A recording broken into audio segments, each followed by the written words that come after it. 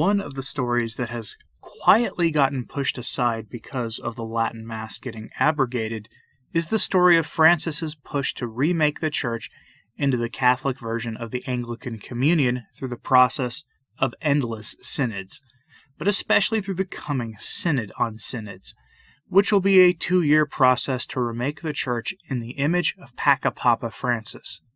This synod will be a virtual de facto Third Vatican Council, or perhaps more accurately, a part of the ongoing de facto Third Vatican Council that has included past synods like the Amazon Synod and all the preceding synods that Francis has overseen. The man is the living, breathing embodiment of the spirit of the council, and a part of his mission in life seems to be to see that the council is fulfilled in all of its aims, and one aim was to promote the Church on the level of the bishops at the expense of a common unity, but done in the name of a common unity. If that doesn't make sense, then maybe a word from one of Francis's closest cardinal allies will help with all of this. So let's get into the story and link it to the end of the Latin Mass, since none of these stories should be taken in isolation. These are all interconnected. Now, if there was an overt theme to Francis's motu proprio, Traditionis Custodes, it was the concept of unity, of communion. Not communion as in the Holy Eucharist, but communion as in togetherness, being of one belief and of one common denominator. Francis said he was beginning the process of abrogating the Latin Mass for the purpose of unity in the Church.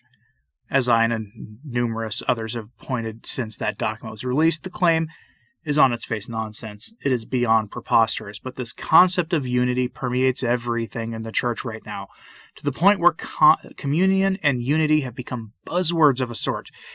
It is truly a strange time we live in, because we are told unity for its own sake is the highest ideal, while countless laity reject that which truly unites us, common belief in the dogmas of the faith, including and especially in the real presence of our blessed Lord in the Eucharist. But don't let that dissuade the prelates close to the Papa for continuing to plan another one of their pointless synods that they will attempt to use to remake the Church into something new. From the Vatican News Agency, we get the following story. Now, for those not in the know, Vatican News Agency is like the BBC or NPR of Vatican City.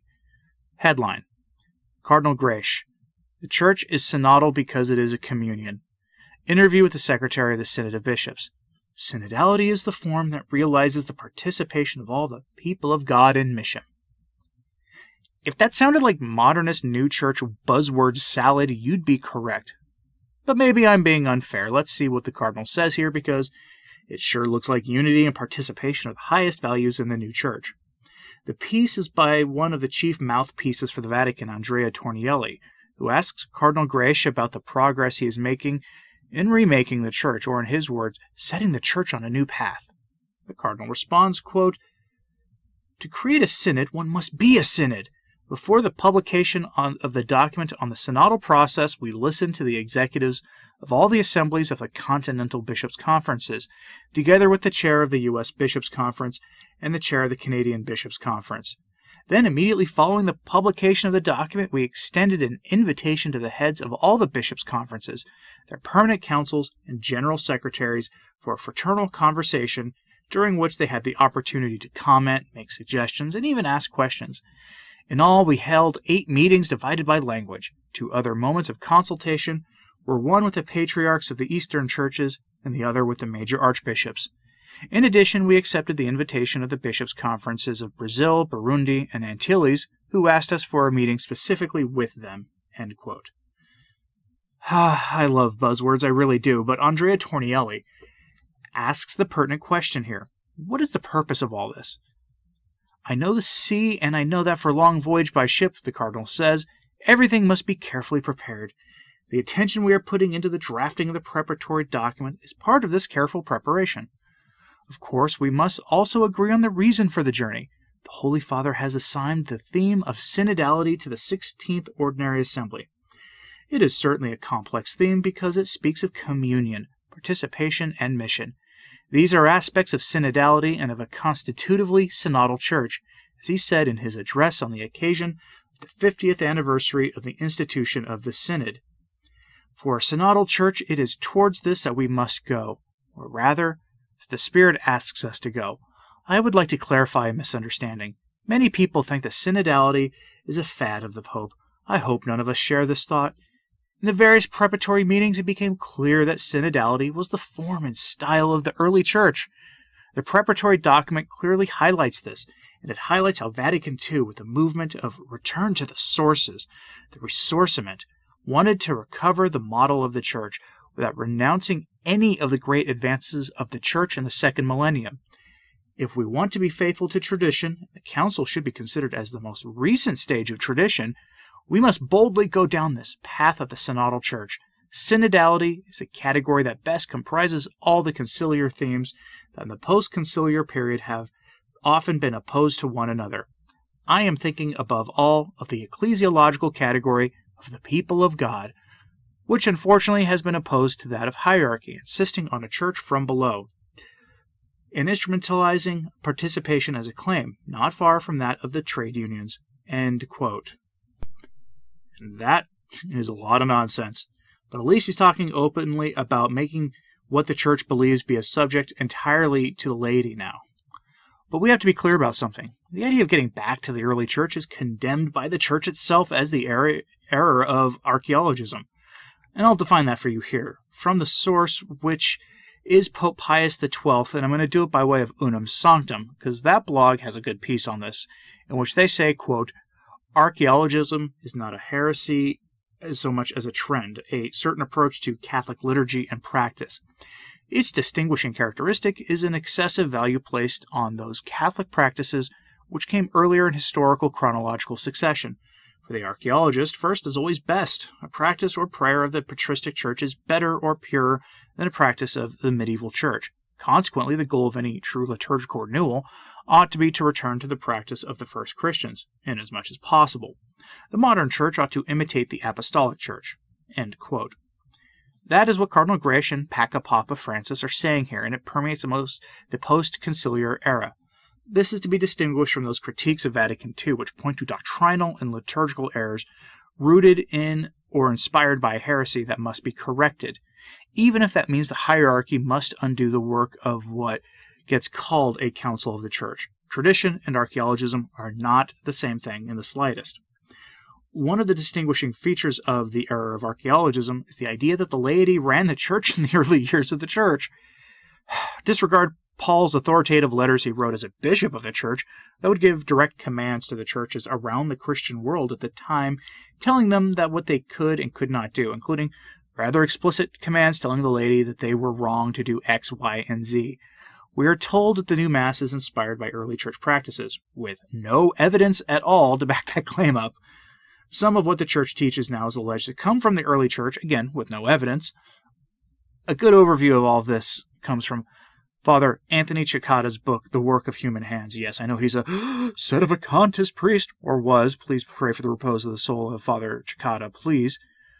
But his book is widely considered in traditionalist circles that are not among sedevacantists even, as being one of the best analyses of the new Mass, and by extension of the Council and the Council Fathers itself.